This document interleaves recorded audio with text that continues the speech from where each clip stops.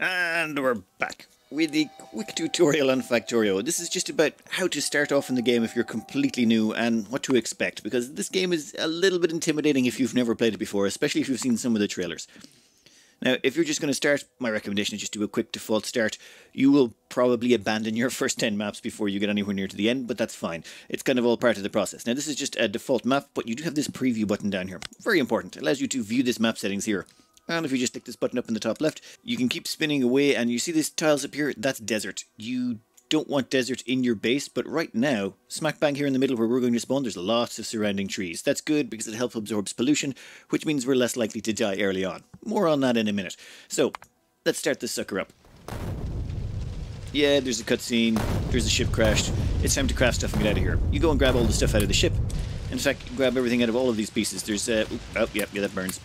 I learned that every time. You just go along and hold down control and you can just grab stuff out of these, and it gives you a little bit of starting resources. These starting resources are what you're going to use to expand. Let me get rid of the ship. The first thing you're going to want to do is get your hands on some fuel. And there's a couple of ways to do that. One, you can go chop down some trees. And this is, well, pretty slow and boring and all that, but once you've got your hands on a little bit of fuel from, say, trees, you can go over here to your iron patch, press the E key to bring up your inventory, and you can plop down a stone furnace, which is what we're going to stick right there, and you're also going to put down mining drill. Now you see that arrow sticking out of it? That tells you where it's going to spit out its what it's mining, and in this case, iron ore. And then we want to stick our fuel in here. Well, I'll say half of it, and then stick the other fuel in here. And what that does is this now mines iron ore.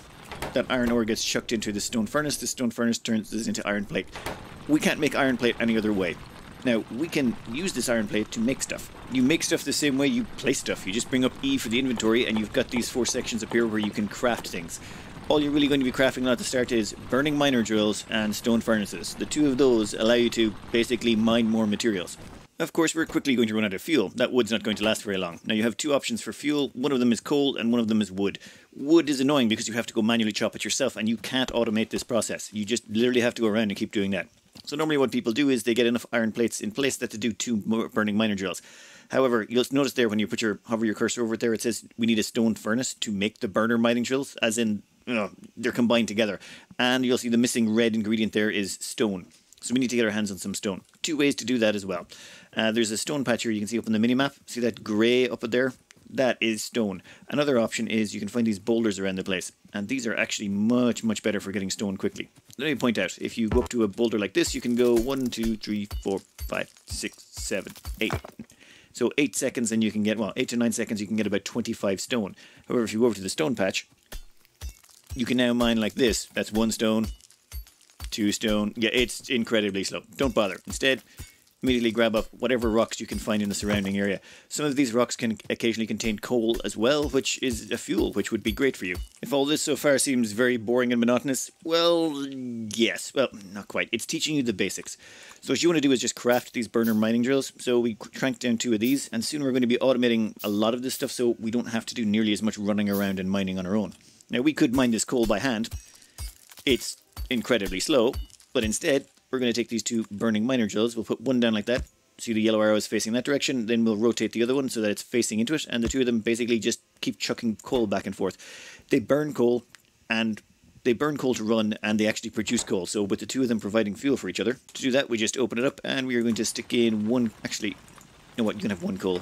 And that now has dumped coal into the other one, which is now going to spit coal back into that one. And it just goes back and forth with them generating coal.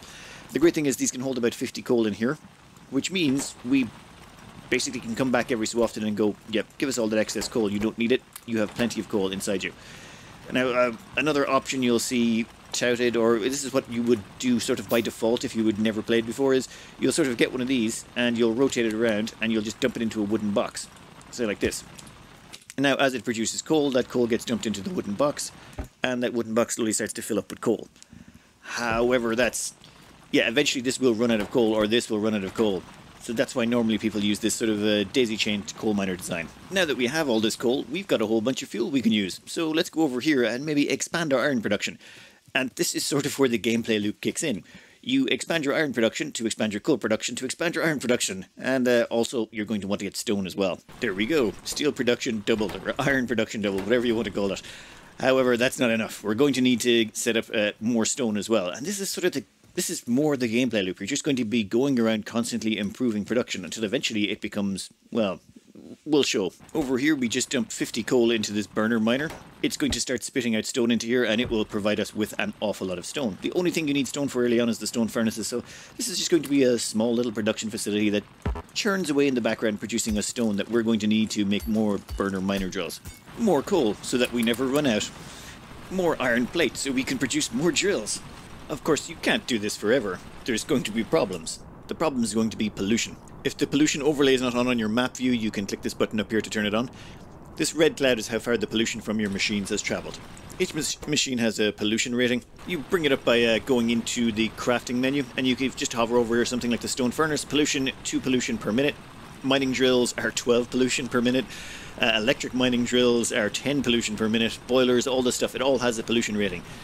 And as it pollutes, it's absorbed by the natural environment. So this grass, everything like that, it all has a pollution absorption effect. So in theory, if you kept all of these running flat out all the time, eventually the natural environment would hit an equilibrium where it's absorbing the pollution as fast as it's being created, and the cloud would sort of settle in a natural size. However, as you keep expanding your factory, which you will probably never stop doing, the pollution cloud will keep getting bigger and bigger, and as it does, it's going to annoy the local biters.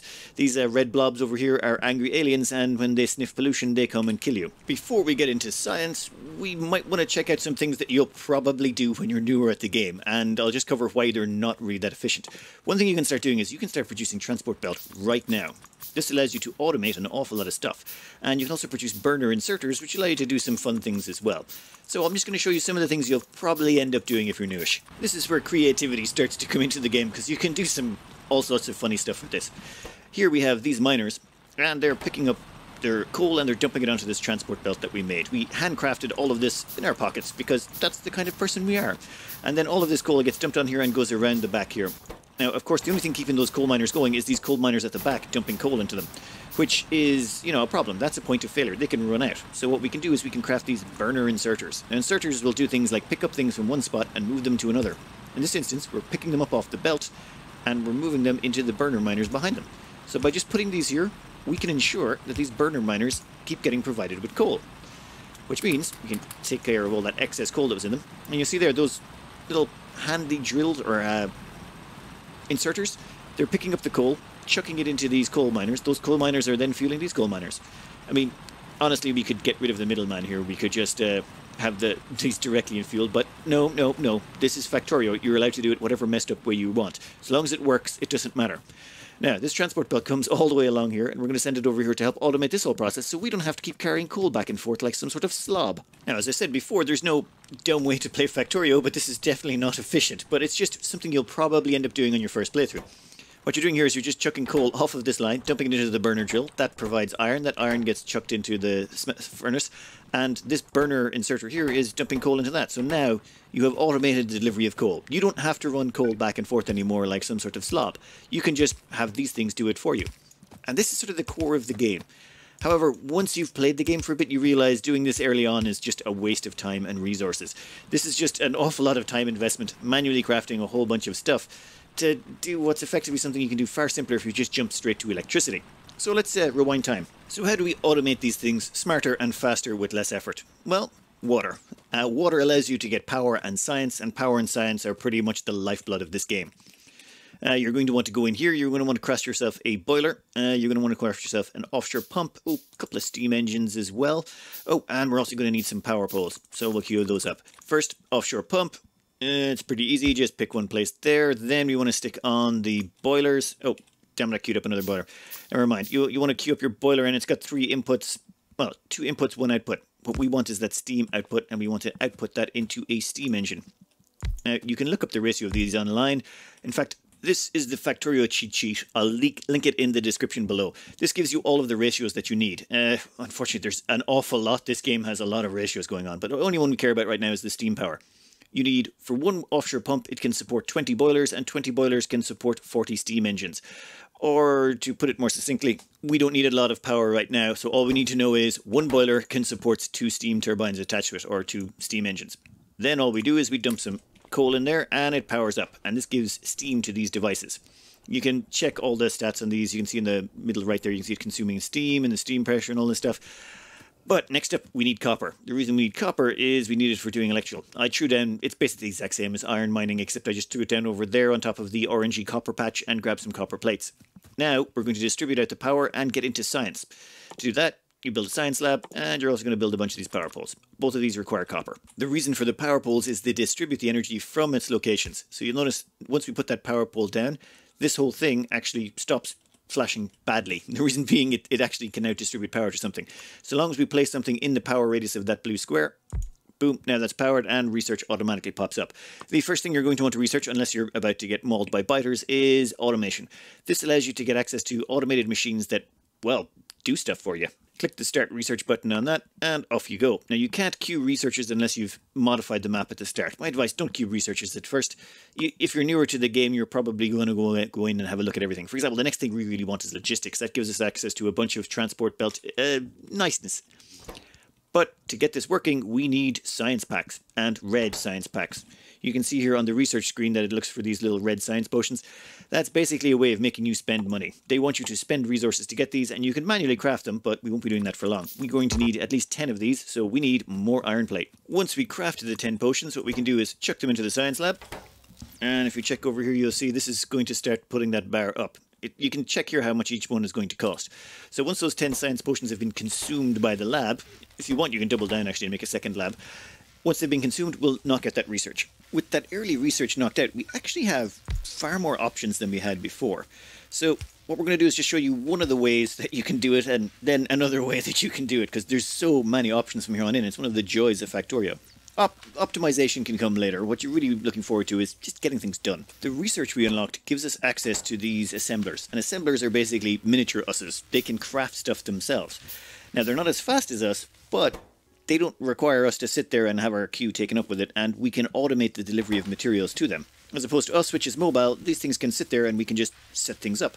So just say we want to craft some science there. We'll go science for you and science for you. However, they need materials dumped into them. So they want copper plate and gear wheels. So we've got to give them both those materials. And the first thing we're going to set up is we're going to give them gear wheels. So we'll say put that sucker there, and we'll set this to produce gear wheels. Now what happens is we can take the gear wheels from here and dump them into the science packs. We throw down a couple of electric poles to make sure these are all in range, and we use some electric inserters. Electric inserters are way better than burner ones because we can use them wherever we have electricity, and because we've got this down, we can have electricity anywhere we want with these little electricity poles.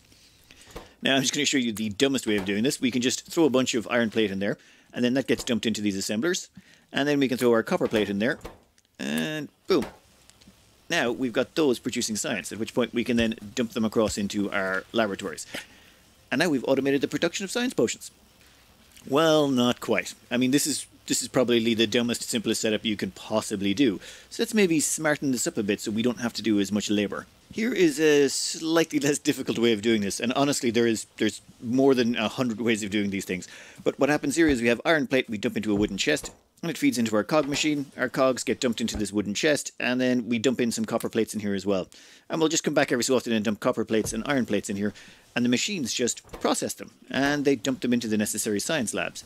Now this is a very crude, brutal setup, and it's not what I would normally use, but you will end up doing things like this when you first start playing, and you know what? Just kind of revel in it. It's a lot of fun.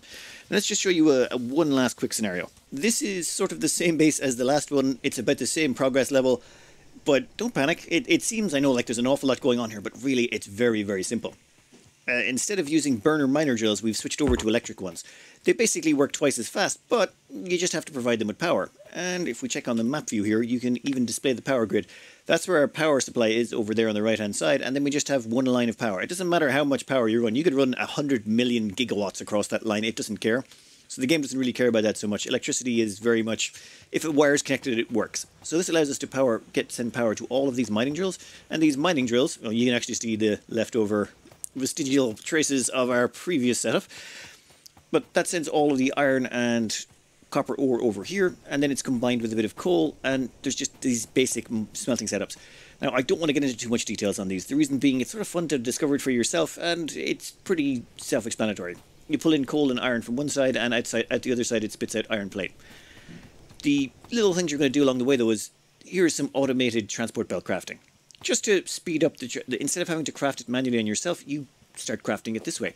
And not only that, you'll see here when it comes to making these red science, yep, you can see there's cogs on the belt. These things consume cogs, and the game is encouraging you to learn how to automate the production of cogs. Even more important though, when you go on to the next science pack, green science packs require you feed them transport belts and inserters. In other words, you consume transport belts and inserters to make those science packs. What the game is trying to encourage you to do here is automate things. They don't want you pocket crafting everything. They want you to, start making things automatically. The whole thing is about automation. I think they wanted to call this game automation, but, that game's name was already taken a long time ago, so they went with Factorio. Your job is to create a big factory, and that big factory's job is to create all of the components you need to expand the factory. So the needs of the factory are expanding to meet the needs of the expanding factory. But, of course, there's always things that are going to stop you, namely the enemy biters. Now, I've cleared a nice big space around here, but you'll see that pollution cloud, it's expanding, and you're going to have to deal with those biters. Now, to deal with the biters, you're going to want to produce, well, weapons, gun turrets, defenses. There's several different methods. Now, depending on what way you've started, if you started on normal, the biters will keep expanding, and they'll keep trying to encroach into your territory, and if they set up a base inside your pollution cloud, or your pollution cloud expands out to meet their base, they will sniff the pollution and go, okay, we got to kill this guy, and they'll set a group of them will get together and come attack your base. At which point you're going to need to start together putting gun turrets. Gun turrets you have to fill with ammunition. Ammunition costs resources to craft. Those resources you use to craft them cause pollution, which means you're generating pollution to stop the biters, which are attacking you because of your pollution. You see the problem there. You're now creating more pollution to stop them, but that's just going to increase the problems as more and more of them attack you. As well as that, the more pollution you release, they don't have to smell it, but every single gram of pollution you release into the atmosphere, it causes them to evolve and get tougher and more of them.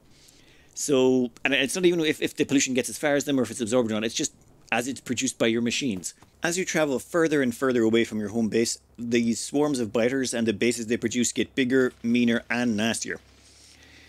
So if we head down here, you can see one of the litter bases, and that's a lot of biters. That's a whole lot of them. You do not want to be going near this without some serious weaponry, because they will kill you. Now, death is not the end of the game, you just respawn back at your base. So it's not exactly the end of the world. In this base, to deal with the biters, we started producing armor-piercing ammunition. Now, there's a whole production chain that goes into making it. For one thing, you need iron plate to produce basic ammunition. So you take 4 iron plates and you get 1 magazine of basic ammunition. I don't know where the gunpowder comes from, it's magic, okay? Then comes the armor-piercing rounds. To make those, you just need 1 regular magazine, and then you need 1 steel plate and 5 copper plates. Combine all 3 of those together, and magically you end up with more armor-piercing ammunition. However, you can check up here and you can check the recipe, you'll see that that takes 3 seconds to craft, whereas say something like this only takes 1 second to craft. This is why you see these ratios that will be touted all the time. So one of these can produce 3 magazines in the time it takes these to produce 1, so you usually group 1 of these with 3 of these. For the same reason down here we have 5 red science and we have 6 green science, because it takes 5 seconds for one of these to produce a science pack, and it takes 6 seconds for one of these to produce a science pack. So if you combine that, that means 5 of them and 6 of them will produce the science at the exact same rate. And that's sort of the core of the game. Figure out what the ratios are and sort of have fun with it. You don't have to be too crazy, you just have to make sure you stay ahead of the biters. They're always going to be coming for you, and you need to keep researching and keep improving. The more pollution you spit out, and you're going to keep doing it, the tougher they're going to get, so you keep having to go through the tech tree and keep getting stronger and better. Until you hit sort of laser turrets, but that's a lot further into the game. Now, I know I didn't go into the details and the nitty-gritty of how every single machine works and what you should do with for ratios, but this is more a general guide to what you're trying to achieve. And the end goal is really to get to the end of the tech tree and launch a rocket to get off the planet. Though, in my opinion, that's really just the start of mid-game. Once you launch your first rocket, you've knocked out all the basics and you've learned how the game works. At that point, you can start having some real fun. But if you want to use a very nice, neat, organized base using pre-designs that you found on the internet, go ahead. Or if you want to make your own spaghetti, go. No one minds. That's the joy of Factorio. Play it your way. Anyway, I put this together because, yeah, I started this series and I realized I kind of dove in a little bit too fast. So I just sort of put this together for people who are new and haven't played Factorio before. Just a general quick guide to how the game works. I hope you enjoyed, and good luck.